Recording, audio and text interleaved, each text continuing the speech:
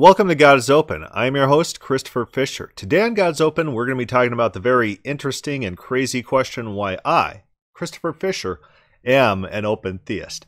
And the answer to this might surprise you. It might shock you. It might bore you to death. And that's because today we're going to be talking about data analytics, the use and function of language, reading comprehension. Right? If I'm ever in a debate and it devolves into philosophy and to us trying to talk about what's the best possible world, I failed in my job. Every single one of my debates about biblical theology, what biblical theology entails, should devolve into reading comprehension, the use and function of language, or else I am not doing my job. For anyone who's familiar with my other work, I have another blog that is called Reality is Not Optional.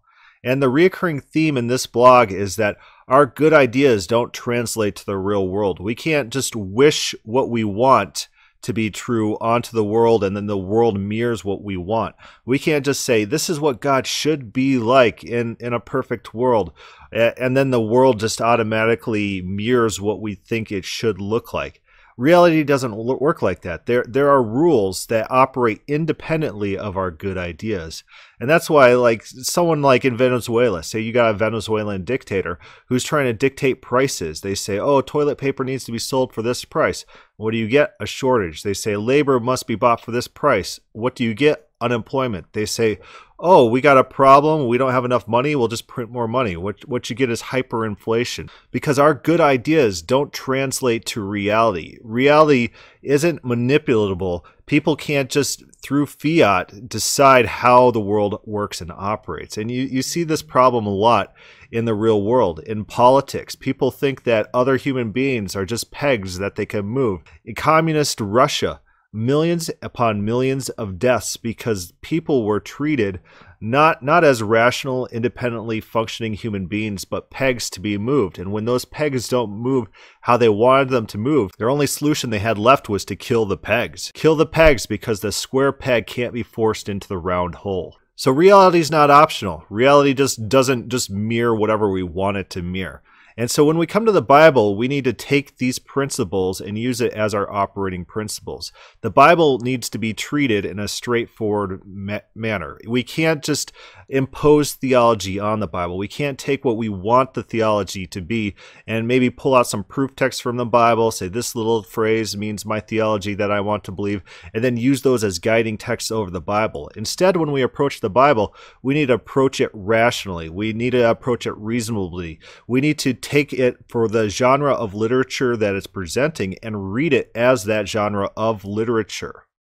And if we impose unique, special standards on it that only apply to the Bible and nothing else that we have experience to, what we're doing is we're creating a false reality, one that's unique to our own mindset, one that doesn't apply anywhere else except for the text of the Bible. We're creating a false world, a false reality. So that's why it's important to be consistent, to have standards, to have principles that function even outside the Bible, to use common reading comprehension techniques, common methods of understanding, interpretation, and just reading altogether. And what I have pulled up here is the Epic of Gilgamesh, and this will serve as a guiding text that we could test our reading comprehension abilities against. Something that will stop us from floating free in our own mind when we approach the Bible. Now, just to make clear, I am not saying that we use the Epic of Gilgamesh to interpret the theology of the Bible. I'm not saying that we take the spiritual world of the Epic of Gilgamesh and the Bible is that spiritual world, or the two have common overlap. Instead, what I'm saying is that our hermeneutics, our reading comprehension, should be transportable from one to the other. The way we treat one text is the way we should treat the other when we're just reading it like a normal reader would read a text. Because if we're taking the Bible and applying special, unique standards to the Bible that only apply with the Bible, what is happening is we're creating a reality in our own mind, one that has no picture to reality, one that's only unique in our own head. And there's no basis to say that the picture that I just created in my own head is the real picture. There's no basis to say that this is the correct way to read the Bible because you just created a unique standard. This is the fallacy of special pleading. What you need is something exportable, something that you are applying to everything equally. You need to be treating things equally and honestly. You need to be treating things like any other person would treat any text. What this also tells us is that when we are approaching the Bible, we are not approaching the Bible for what Chris Fisher believes. We're not approaching the Bible for what you yourself want to believe or do believe about God. What we are doing is trying to read the Bible for what the original author intended to communicate to his original audience. And we can't presuppose that what he's trying to communicate is something that he doesn't himself believe, that he believes some special, unique, hidden truth that only we have access to. That's not how this works. What did the original author believe? What does the evidence tell us? What does the data present? Lay out the data and say, what is the best fit explanation for this range of data that we have access to? It doesn't matter what I believe. It doesn't matter Chris Fisher's personal theology. It doesn't matter Chris Fisher's personal take on philosophy and philosophical truths and metaphysics and the interplay of metaphysics and the Bible. We don't care about that. Throw that in the trash. When we want to understand biblical theology, the only data set that we have to approach the Bible is the Bible itself. What does the original author say? And what does that tell us about their beliefs? So let's take the Epic of Gilgamesh. Let's read this first line here. He who has seen everything. Well, he who has seen everything. What does that mean? Is there someone who's omniscient here? And what type of omniscience is it? In fact, this is talking about Gilgamesh, who is some sort of demigod or like a superhuman. It's a person, not even a real god in the text, but it says he has seen everything. So in what sense has he seen everything? We don't know yet, but right off the bat, we kind of understand that this is hyperbolic, that this is a generalization. He has seen everything. And do we understand that the Bible has similar language? In Ecclesiastes, the author says over and over that he has seen everything under the sun. So a very similar language. And typically when we read Ecclesiastes, we take it in the common sense way. That this guy's not saying, oh no, he's omniscient and he watches the whole world at one time. He's seen everything that's ever happened in every detail. We understand that this is hyperbolic. And we understand that in the Bible, especially because it's being applied to a human being. But imagine if that text was applied to Yahweh, God. People would use it as a omniscience proof text, omniscience that is it's innately spawned in God, that he doesn't learn from outside of himself, and that meets this Platonic idea of omniscience, whereas the phrase has nothing to do with that. It's just a hyperbolic generalization used of normal people, and we understand that. We read it naturally, as long as it's not about Yahweh God, right? So he who has seen everything, I will make known to the lands. This is the narrator speaking. I will teach about him who has experienced all things. And this all things is, again, hyperbolic. It's a generalization. We instantly understand that. We could instantly read that in the text, and it's intuitive, right? This is how we read texts. Anu granted him the totality of knowledge of all. So what does that mean? Now he has omniscience, that Gilgamesh has all knowledge of all things. He's omniscient? Or does it mean that he was just given a lot of information about how the world works, how things work and operate, not even about all knowledge of all history and all micro detail? It's not about that. It's just about general knowledge. We see parallel concepts in the Bible. Turning to Daniel, we read this. As for these 4 young men, this is Daniel 1:17, God gave them knowledge and skill in all literature and wisdom, and Daniel had understanding in all visions and dreams. What we understand here is, just like in the Gilgamesh text, this all knowledge, this all wisdom being taught to these people, it's not really about facts and figures and history. It's just about being skillful and knowledgeable in general areas and being just generally smart people. It's generalization. It's hyperbolic use of language. And we read that naturally in the text. We don't read this like, oh, now they're omniscient. Now they have all things at the forefront of their mind from all eternity, ungenerated knowledge That's not how we read this text, and nor should we, because that's not natural to how these phrases are used. Switching to the Enuma Elish, we're going to be reading about this god called Marduk. And what happens in the Enuma Elish is it's an epic about the struggles of the various gods against each other. And Marduk, a spawned god, a created god, rises to prominence. And let's look at the language and how it's used of him. Marduk, it says that when he was made, he was rendered perfect. A double him with double Godhead. Imagine all the perfect language in the Bible applied to Yahweh.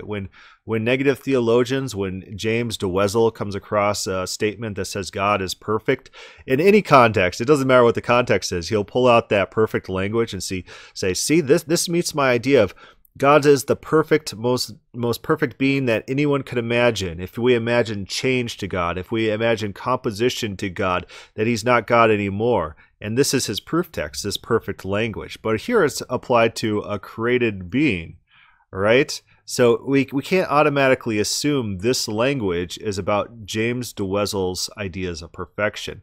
The language has to be taken in context. What does the context say? And that will drive the interpretation of what it means. In this context, Marduk is just made very skillfully. He's maybe good physique, or he's just a very attractive god to behold. He's a very physically fit god. He's a very capable god. He's a god that has power to do things. Reading on, this is what Marduk says. He says, "Let my word, instead of you, determine the fates. Unalterable shall be what I may bring into being. Neither recalled nor changed shall be the command of my lips." And there's a lot of language like this about Yahweh in the Bible, where God says he cannot be opposed, where no one can thwart his will, where no one can change what he says to happen. And what does it mean in context? In the context of Marduk, what it's saying is that he's the most powerful being, and everyone listens to him, and as such, his will stands. It's not that it's a metaphysical absolute, that if all the other gods ganged up against him, then he couldn't be overthrown. What it is it's a generalization. It's a rule of thumb. It's an idea that he holds the ultimate power. It's not even about incomparability, that he cannot be beaten. Instead, what it is it's a power claim, that he has the power, that other people cannot oppose them, unless, of course, extraordinary measures are taken. Let's listen to this. This is about Marduk still. "Your decree is unrivaled. Your command is Anu. You, Marduk, are the most honored of the great gods. Your decree is unrivaled. Your word is Anu. From this day, your pronouncement shall be unchangeable. To raise or bring low, these shall be in your hand." Imagine a Calvinist comes across this type of language about God, and they say, oh, look, his decree is unchangeable. What that means is it's set, and there's no going back on it. You can't change it, and no one could oppose it, and not even God's going to change it. That's not what it's about. What it is about is it's a power statement that no one can oppose this great God. Not that it's a metaphysical impossibility that no one in any circumstance, not even God, can change that decree. The idea instead is ultimate power belongs to this Marduk in this context. And even in the context of Yahweh and Yahweh's power statements, it's always in the context of comparability. These statements about incomparability are in the context of being compared to other beings. Let's read in Act and Being. It says this, "The question is repeated, to whom then will you compare God? What image will you compare with him?" Isaiah 40:18. "To whom will you compare me? Who is my equal?" says the Holy One. Verse 25. The form of the question might clearly expect the answer, nothing, yet the whole passage is set in the context of revealed theology of creation, in which affirmations of a wholly positive kind are made about God's power as it is manifest in creative action. The God of this writer is known through his redemptive historical action. Goes on to say this, "This is an image, concrete and personal, with which God can indeed be compared. Drawing on the tradition of God's redemption of Israel from Egypt, the prophet compares God to the one whose responsibility it was to redeem a family member from slavery, so that his critical theology is only directed against the idols and does not provide the basis of a kind of independent negative theology which we meet in the tradition." So this is the classic theology that people point to. They say, oh, God is incomparable, and that supports my perfect being theology about God, that God can't be composite, that God has to be absolutely simple, that God God is on this entire other level where he's ineffable and we can't know anything about God. The proof texts for that are found in passages about comparability that compare God to creation. And the idea is instead of this idea that God is outside the world, that God is incomparable with existence, that he's the inconceivable one of a Platonism. Instead, it's a language of comparability, that God is on another level, as is a professional football player is on another level other than me in regards to football. I am incomparable to, I don't know who's a famous football player like Joe Montana.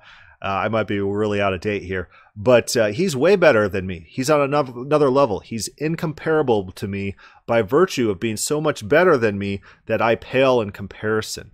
That's the way this language is used in the Bible, but it's taken and used for negative theology. We see how that language works. So already we are getting a taste of the basics of reading comprehension. Words don't have to be absolute. They're not necessarily metaphysical. Context rules. And what else rules? In the context of the Marduk ascension story, the narrative rules. It talks about who he is, how he was created, how he rose to ascension. So the narrative rules the particulars. You don't grab the little statements, the little phrases, the little titles that are applied to him, the little statements, oh, your commands are unchangeable, you know all things, you know all the secrets of the heart. You don't take those little statements and then reinterpret the narrative to fit that. That you don't say, oh, Marduk is this incomprehensible, unchanging God of pure simplicity and pure perfection, and then all this other language. It's meant to be taken as some sort of condescension language. That's the exact opposite way of how you honestly treat the text. But that's precisely how people approach the Bible, and they come to the Bible. People like, let's take John MacArthur, for example. I got a quote pulled up from him here, and he talks about God's omniscience, and he talks about it in a very metaphysical way. He wants this metaphysical absolute God which can't gain in knowledge in any way. He says this, God's knowledge is also perfect, never increasing. Isaiah 40, 13 through 14. And so let's read a little bit of context. We're going to start at verse 12, but he wants us to focus on 13 and 14. Who has measured the waters in the hollow of his hand? Okay, so right away, MacArthur's proof text has God counting to know. God counts the water in the hollow of his hand. And is that a metaphor, the hollow of his hand, just saying that, or is it like talking about a literal hand? The context is not clear on that, but we do know that it is about counting to know the water. He counts the water, and therefore he knows it. He's measured the heaven with a span and calculated the dust of earth in a measure. So this is all about God acquiring information. He's weighed the mountains in the scales and the hills in the balance. So God has measured, God has calculated, and God has gathered information. So this is the context of John MacArthur's proof text for God not being able to acquire information. Reading his proof text, who has directed the Spirit of the Lord, or as his counselor has taught him? And so it's a rhetorical question. And what's the rhetorical effect? What's he going for? Is it going for this pure knowledge that MacArthur wants? Is it going for God cannot acquire any information from any source in any respect? God is perfectly omniscient of all things and all facts from time eternity, from this knowledge that is unspawned and ungenerated. Or is the more natural reading that this is just about a comparability statement, just like we read in relation to Marduk, that he's unopposed and he reigns supreme and he's incredibly intelligent, and people can't just teach him how to do things. They're not out there saying, oh, you're incompetent, God, and let me teach you the right stuff. Instead, it's about God's power, God's majesty, God's status. It says this, with whom did he take counsel, and who's instructed him, and taught him in the path of justice? Who taught him knowledge and showed him the way of understanding? So this is about people inferior to God leading and guiding God. This is not invalidating all the times in the Bible where people query God, people talk to God, people get God to do things that God wasn't originally planning. It's not about that. It's not about reasoning with God. It's about God being led around like an insignificant, God being led around by a menial. It's saying that's not how God operates. God is the superior in all these interactions. God is the one who knows better. God is the one who is in control. God is the sovereign. Is it about metaphysics, or is it about comparable sovereignty? which of the two seems more likely in context? It says this, "Behold, the nations are as a drop in the bucket and are counted as small dust on the scales. Look, he lifts up the isles as a very little thing." So it's all about power in context. God counts. God acquires information. He does these mighty power acts that we can't even imagine doing. And then it talks about we can't teach him things. And then it talks about how the nations are nothing compared to him. It's all about comparability. It's not about this negative theology that MacArthur wants to impose on the text. So right away, we're seeing these very different ways to treat the Bible. We could treat the Bible in an unintuitive way, like John MacArthur, where you're looking for proof texts, and those proof texts overrule the context, and those proof texts are automatically assumed to mean your own specific special theology, rather than letting the context dictate what those proof texts mean. Or you could read the Bible in the same way you'd read any other ancient text, in context. And what is the context of Isaiah? God pleading with Israel, God trying to get Israel to change, God reaching out to a recalcitrant people, trying to, doing all he can. Remember in Isaiah 5 where he says, "What more could I have done? I had done everything to try to get you guys to move, to react to me, to respond to me. I built a wine press expecting good grapes, but I got sour grapes." It's about God learning, interacting, struggling with Israel. And no, they can't oppose him. They can't thwart God and overthrow God. That's not what it's about. Instead, they can oppose his will. They can refuse to do his commands. And then what does he do? Because he's sovereign, he punishes them. He puts them into exile. That's the context of Isaiah. This is not the God that John MacArthur is trying to put forth. This is not the Calvinist God that controls all things. This is not the God who has all inherent knowledge from all eternity and has no change in his knowledge. It's not about that. Contextually, that's not what's happening in the narrative. And here's where modern theologians massively err. And this is how they get off in their own little worlds. They're floating free from the text because they turn to what they think are texts that rule other texts. They turn to what they say is didactic texts. These are the texts that teach us the true theology. And what do these phrases mean? The theology that we have in our own mind, the negative theology that God is unchanging and outside of time and has this eternal ungenerated knowledge. We don't care what the actual text says in context. It could be a text about God being in heaven and seeing everything on earth, and they'll say, well, God's not actually in heaven. Oh, God doesn't actually see information to learn it. Instead, this is a proof text for my idea that this knowledge is ungenerated and in God eternally from outside of time. That's how these people do theology. But this is an invalid, improper way of doing theology. And one thing that I have dedicated a lot of my time to, a lot of my effort, is to make a list of what I call counterproof texts. And what a counterproof text is it is a verse that uses very similar or the exact same phrases and statements that these proof texts do.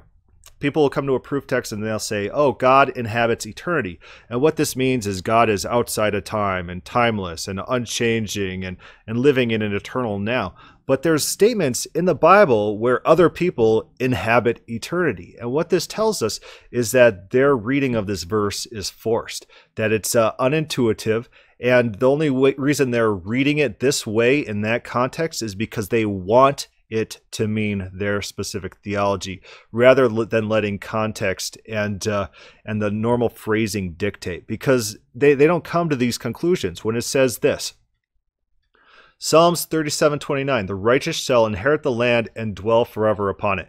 And that phrase is inhabits eternity, the same phrase that's used in Isaiah 57:15 that they take for God being timeless. It says the righteous inhabit eternity. Oh, but we can't read it like that because we understand the righteous are people and they're living in time and subject to temporal things. Oh, but the same phrase applies to God. Oh, let's just assume it's about our theology and not even just say, well, this could mean our theology. They use it as their defining proof text for their theology. That's the bad thing. They turn to a proof text that says that God is the same today, yesterday, forever. There's one about Jesus that says that too. And it's obvious that Jesus had changes. Jesus acquired knowledge. Jesus grew up. Jesus was crucified and raised again. It's not about immutability. The proof text is not about that. It's about a specific feature in context. But no, we need a proof text. And so we'll turn to these proof texts about being the same today, tomorrow, forever, and we'll make it about Platonic immutability rather than allowing the context to dictate what specifically that's about. I, the Lord, do not change. And then he says, return to me and I'll return to you. And it's about a change in context.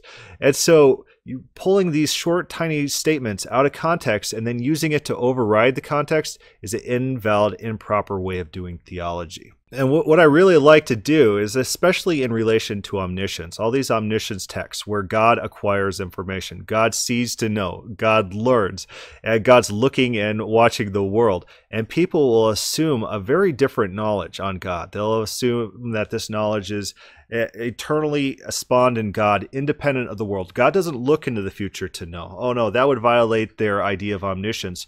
And their idea of omniscience is God cannot never acquire knowledge. So if God sees to know, that's acquiring knowledge. That's open theism. So God's knowledge has to be ungenerated. And then they turn to all their proof texts in the Bible, and zero proof texts in the Bible describe this. All the proof texts are about God testing to know, God doing to know, God looking to know, God watching. And here's the funny thing, and this is really funny. The Bible not only describes what God knows, but it describes how God knows it. God acquires it from sources outside himself. It's pretty regular in the text that it talks about God acquiring the knowledge and the method of doing so. And people will come to the Bible and they'll say, oh no, God can't acquire knowledge. Where is that in the Bible? Where's that in the Bible? We already looked at one of the proof texts. It's very incredibly forced. People want to impose their theology on the Bible rather than deriving their theology from the Bible. And so what I do with these counter-proof texts, going back to this counter-proof text idea, is I will take those similar phrases. They'll say, oh, this one little phrase means my negative theology. And I'll say, no, that's not what it means. And look at this very similar phrase applied to something else that you can readily admit is not about your negative theology, because it would render all your ideas of reading comprehension just totally insane.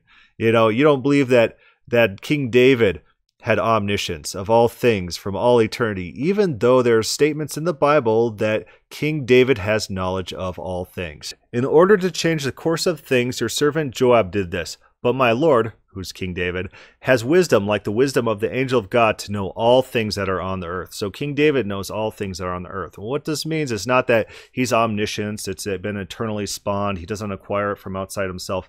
Instead, this just means he has general knowledge of all things. He's got not all facts at the forefront of his mind at all times, but just that he's a fairly knowledgeable guy, and he's been enabled by God to have this knowledge. Luke says this, it seemed good to me also, having had perfect understanding of all things from the very first, to write to you an orderly account. This doesn't mean that Luke has had perfect knowledge of all of human history, perfection, that omits no details of every single cat walk throughout history, where like there's a cat and the cat's walking through some sand on some desolate beach. And now Luke is saying that he has that knowledge. That's not what this is about. What it is contextually is about him having general knowledge, not necessarily perfection knowledge, but very good and very accurate knowledge of the ministry of Jesus, and then after him, the ministry of the 12 and of Paul. He just has pretty good knowledge, and that's what it's about. Contextually, it's limited to a subject matter. Context rules. You can't pull a small phrase out of context and then apply onto that extraordinary meaning. Language doesn't function that way. Language doesn't work that way. One last funny example of this counter-proof texting. Remember the Matt Slick story where Matt Slick was talking to me directly. We're having a face-to-face conversation in person, and he turns to 1 John 3:20 to prove his idea of God's omniscience. And of course, it's a Platonic idea of an omniscience. And 1 John 3:20 says this, for if our heart condemns us, God is greater than our heart and knows all things. And I said, 1 John 2:20, man knows all things. 1 John 2:20 says this, but you have the anointing of the Holy One, and you know all things. And Matt Slick just, he wigged out.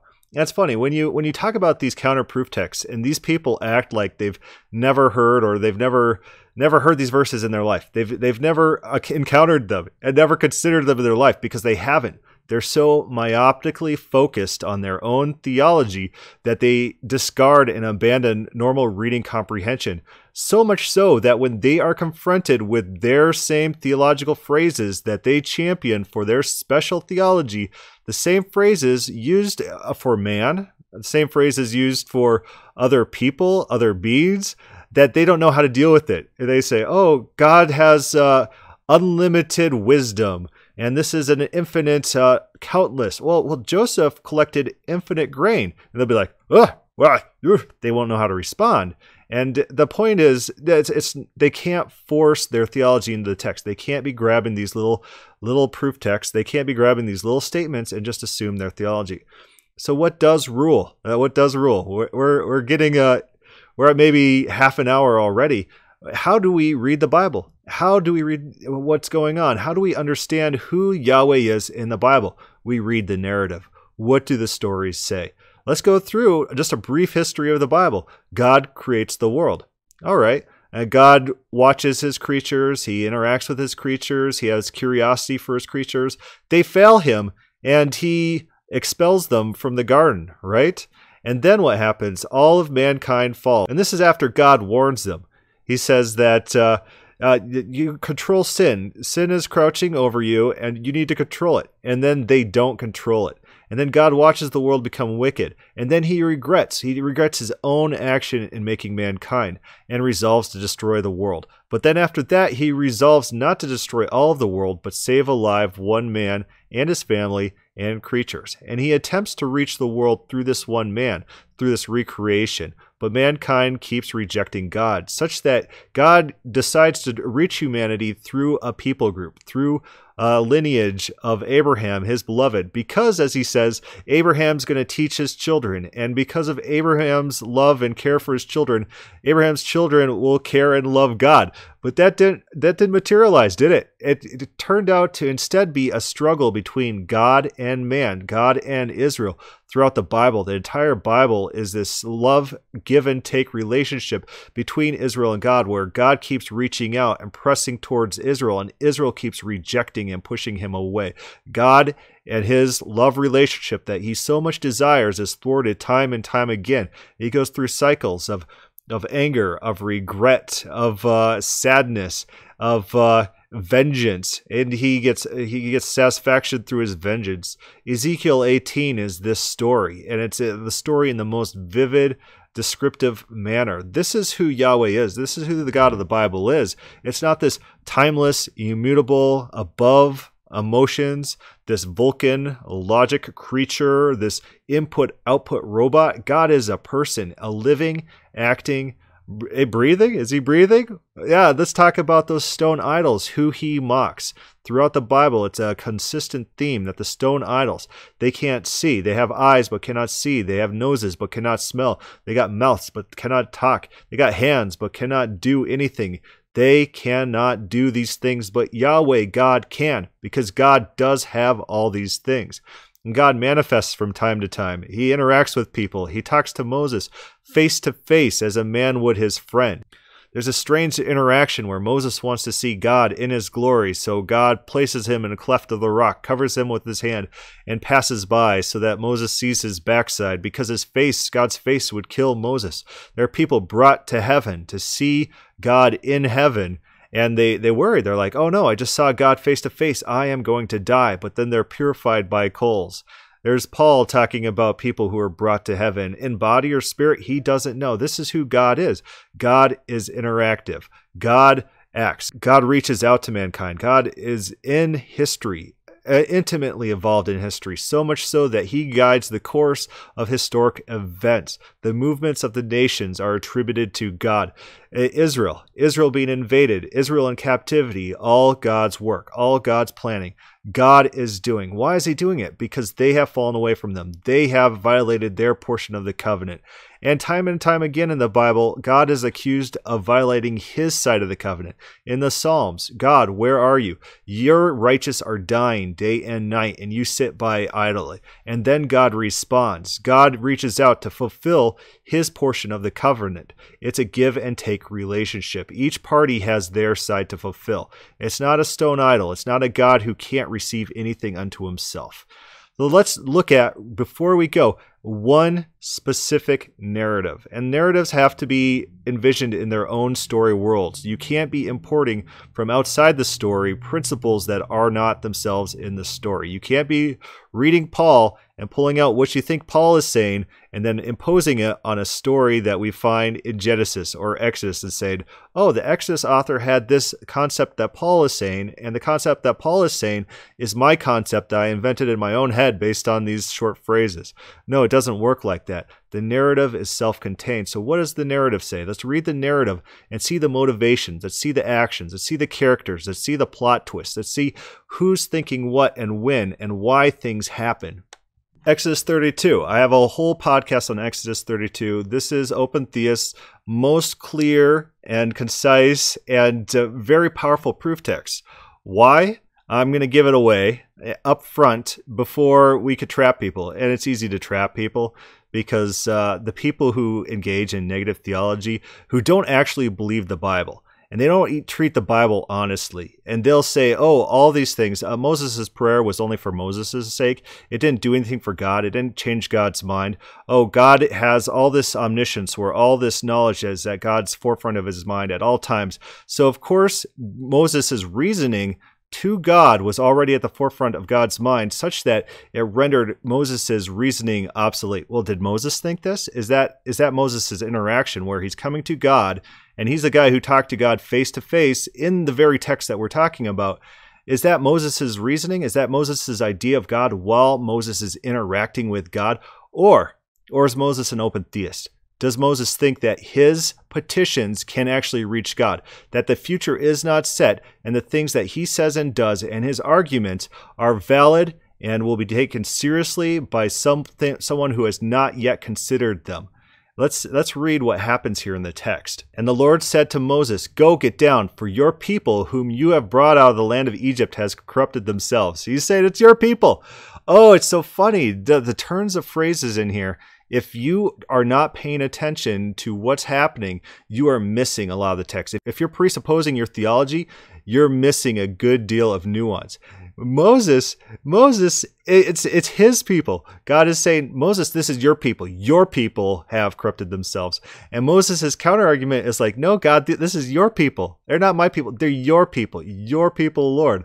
And so God is trying to distance himself from this people. He's trying to say, these are not my people, Moses. They're your people, and you're responsible for these people, and they're bad. I'm just going to kill them all. I am fed up. I am done with them.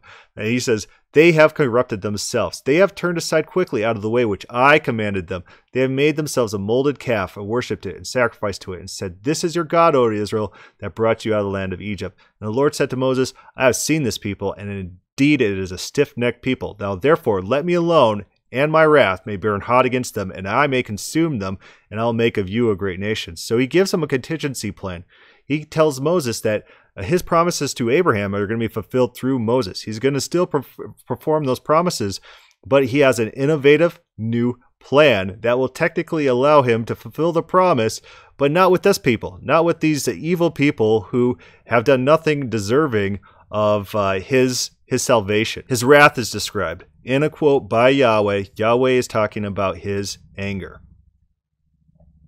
And Moses just doesn't discard this information. He doesn't throw it in the trash. Oh God, you are impassible. You can't have emotions. You can't feel wrath or anything like that. We know that you are stoic and you deal with things like a Vulcan. No, he actually assumes God is being legitimately honest here. God is saying what he thinks and what he feels, and his motivations are revealed. God is angry, so he's going to kill him. And then Moses says this. It says, then Moses pleaded with the Lord his God and said, Lord, why does your wrath burn hot against your people, whom you have brought out of the land of Egypt? Does that sound like Moses is like Calvinist or Arminian who thinks that God is like unchanging and simple and totally devoid of emotion? That doesn't sound like that at all. Moses is not one of those people. Moses is an open theist.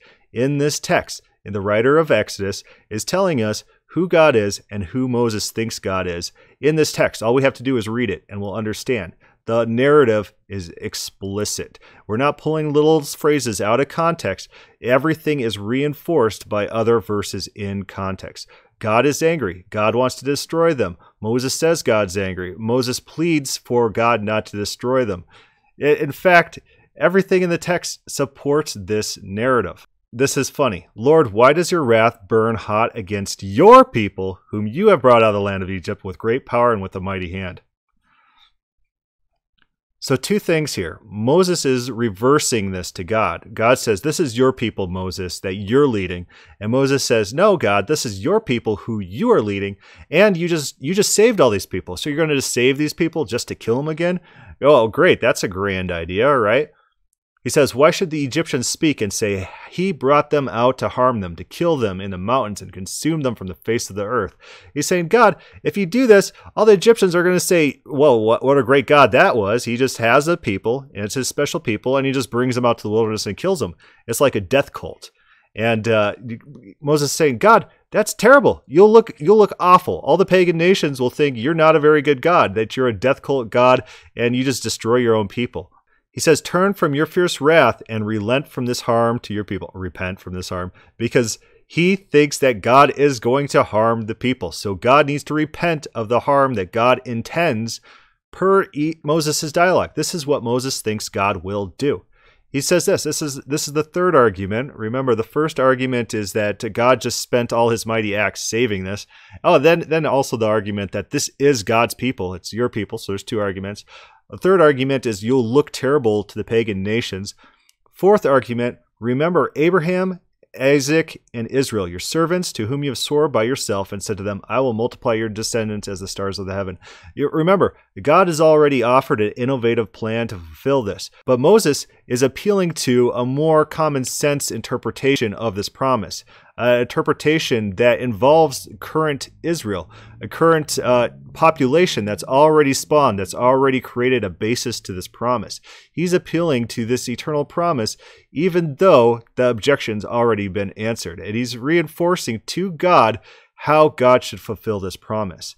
And I said to them, I will multiply your descendants as the stars of the heaven. Moses is saying, you promised to multiply the descendants. Here they are in front of you, and you're going to kill them. Why start over? You already got the people. Use this people. They're your people, Lord, who you saved, who you brought out of Egypt. And then it says this, so the Lord relented, which is repented. The Calvinist translators like to use relent instead of repent. So Moses says that you should repent. He says, turn from your fierce wrath. He says, turn from your fierce wrath and repent from harm to your people. And then in the couple verses later says, so the Lord repented from the harm which he said he'd do to his people. So what's the text communicating? It's reinforcement of this idea that God was really angry, that God really wanted to harm his people, and then God really repented. God changed his mind based on what? This interaction where Moses pleads to him with a cascading list of arguments. So that's the narrative, and that's the narrative. And how do people take this narrative? They want to have their cake and eat it too. They want to say, oh, we want to consider this a historical text, but it can't mean what it says because God doesn't learn new information. God doesn't repent of things that he thought he was going to do. God doesn't burn in anger. God's information doesn't work like that, where he can become riled up by things that he experiences. Because remember, all God's knowledge has to be timeless and eternal. And so it's not like, it'd be like us watching the same movie for like the 50th time in a row. The same emotions are not going to spawn because that knowledge is more passive to us. It's not actively playing on our emotions. We've already internalized that knowledge such that it's not going to affect us in this massive way that this text describes. Instead, God sees the people become wicked. God becomes very furious and angry. He tells Moses that he's furious and angry. Moses takes him at his word, argues that not only is God furious and angry, but God should repent of that for various reasons. And then the text describes that repentance. So someone who doesn't want to accept this text will find ways to mitigate it. They'll find rationales. Oh, this is a prayer for Moses' sake. Where in the text is that? Where do you get that from the text? What in context would lead you to that conclusion? Is there anything in context that could even suggest that? No. And then here's why this text is so brilliant and genius. Because this is a major event in Israel's history such that people in the future comment on it. It's not a text in isolation. So we got future biblical authors writing in the Bible about this event and describing what happened in this event. And is it ever in any sort of way that the negative theologian, the person who wants to affirm omniscience of all future events, do they take it in that fashion? They don't. They read it like a normal human being would. They read it naturally like you and I would if we weren't laden down with our presuppositions. Here's an interesting text, and it's from Ezekiel 28. But they rebelled against me and would not obey me. They did not all cast away the abominations which were before their eyes, nor did they forsake the idols of Egypt. Then I said, I will pour out my fury on them, and I will fulfill my anger against them. Fury, angry, God was mad, God was angry. But I acted for my name's sake, that it should not be profaned before the Gentiles. Remember, that was one of Moses' arguments, that these Egyptians are going to see you just killed all your people, and it wouldn't look very good. And God says this, but I acted for my name's sake, that it should not be profaned before the Gentiles, among whom they were, and whose sight I have made myself known to them, to bring them out of the land of Egypt. God is saying, I repented for the argument that Moses gave me. Deuteronomy 9 is Moses recalling this event. This is Moses. He says, I was afraid of the anger and hot displeasure which the Lord was angry at you to destroy you. God was going to destroy him. God intended to destroy him. But the Lord listens to me at that time also. He listened to him. Moses said stuff, and the God listened and changed his mind. And the Lord was very angry with Aaron and would have destroyed him. So I prayed for Aaron also at that time. Moses changed God's mind. Moses influenced God. God was going to do something, but then he was convinced otherwise. Psalms 106:23. Therefore he said that he would destroy them, had not Moses, his chosen one, stood before him in the breach to turn away his wrath, lest he destroy him. So Moses was a critical figure. God's wrath was driving motivation for his actions, which Moses mitigated by standing in as an advocate for Israel. And how did he advocate? With arguments, with reason, trying to calm God down, trying to talk logic and reason to God, arguments which God ultimately accepted.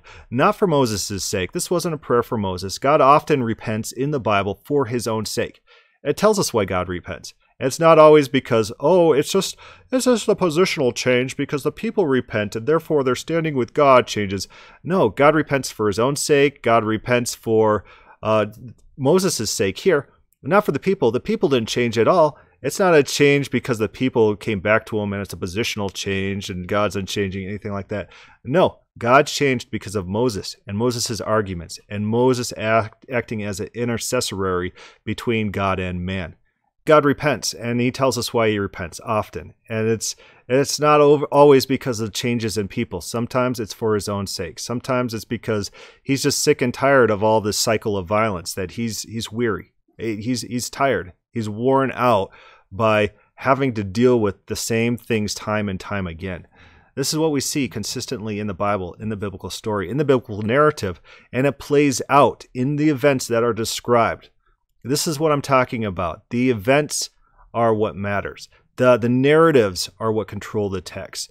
Just as when we're reading Enuma Elish, the narrative is the controlling factor. It's not the titles that can be taken out of context that obviously, if you have any familiarity with the text, these vague phrases, these vague titles are not the controlling things. They're not the didactic text that teach us the true nature of Marduk.